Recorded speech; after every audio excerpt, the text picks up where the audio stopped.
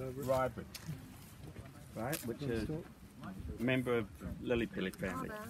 Oh yeah. Now, you saw what a good crop looks like. Now these, they have a sensational little flower when they're young, like that. Beautiful colour.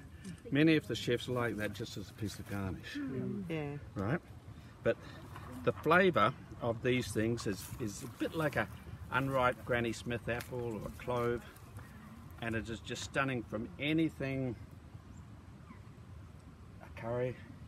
You know, we've just got back from Sri Lanka, and curry after curry, I said it needs a handful of riberries thrown in, and when you taste it, you'll just see how well it would go with curries. Now, the darker red ones are the riper ones. Jock always likes the lighter one because they've got more acid, right? And I think more flavour.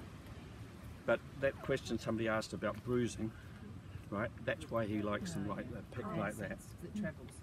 Yeah. Well, they don't get too damaged in the. Do they keep ripening after picking? Right? Do they?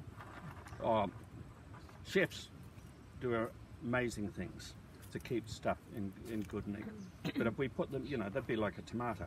They'd just keep on ripening. Just try one. Or two.